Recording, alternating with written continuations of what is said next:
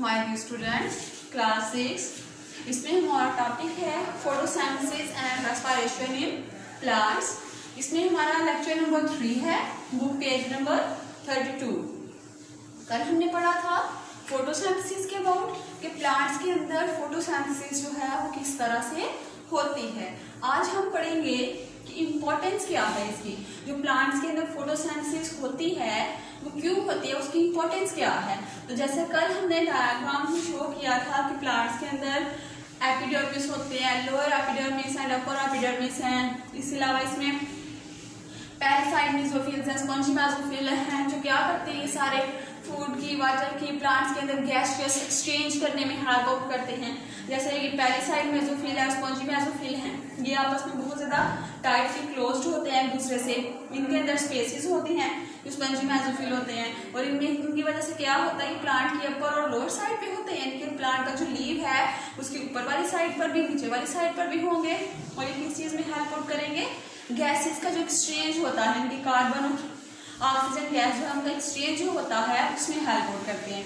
इसी तरह से ये प्लांट्स की यहाँ पर वेन्स शो की गई हैं। ये प्लांट के अंदर, लीफ के अंदर उसकी वेन्स होती हैं, आप उसको देखें तो हमें नजर आते हैं ऊपर से। इसी तरह से प्लांट्स के अंदर जाइलम और फाइलम टिश्यूज होते हैं जो क्या करते हैं, फूड और वाटर को ट्रांसपोर्ट करते हैं। जाइलम टिश्यूज जो है वो वाटर को रूट से लेकर जाते हैं प्लांट्स के बाकी पार्ट्स तक। जो फाइलम टिश्यूज हैं, फ्लोएम टिश्यूज, उन्होंने क्या करना होता है, उन्होंने फूड को लीव से बाकी सारे प्लांट तक लेके आना होता है।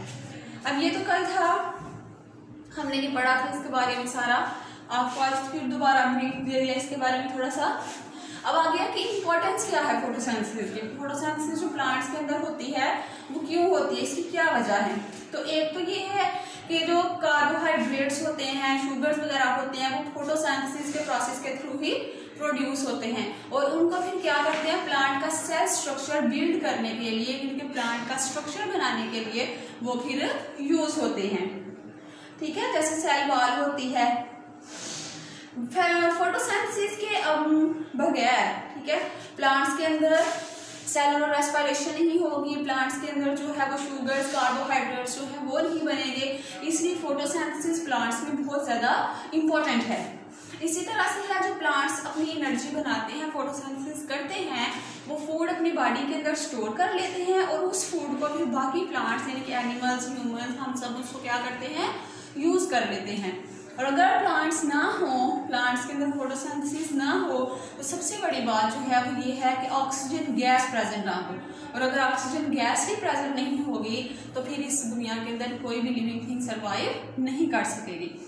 तो सबसे बेसिक वजह इसकी तो ये होगी कि ऑक्सीजन गैस की इंपॉर्टेंस के लिए बहुत ज्यादा जरूरी है, क्योंकि फोटोसिंथेसिस के थ्रू प्लांट्स में ऑक्सीजन प्रोड्यूस होती है।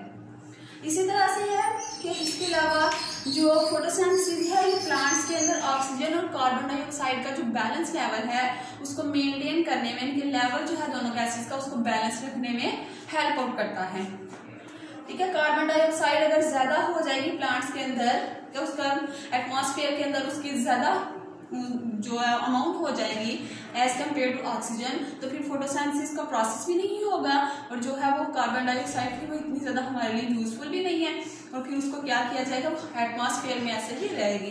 तो बैलेंस लेवल रखने के लिए ऑक्सीजन और उसके कार्बन डाइऑक्साइड का, इस चीज के लिए भी फोटोसिंथेसिस बहुत ज्यादा जरूरी है। और एक ये कि प्लांट्स, एनिमल्स और जो बाकी ह्यूमंस हैं, बाकी लिविंग थिंग्स हैं, वो प्लांट्स पर डिपेंड करती हैं अपनी फूड के लिए। तो अगर फोटोसिंथेसिस का प्रोसेस होगा तो फिर ही उनके अंदर उनको फूड मिलेगी। अगर फोटोसिंथेसिस का प्रोसेस नहीं होगा तो प्लांट्स के अंदर फिर जो फूड वगैरह है हमें जो मिलती है, एनिमल्स को जो फूड मिलती है वो नहीं मिलेगी।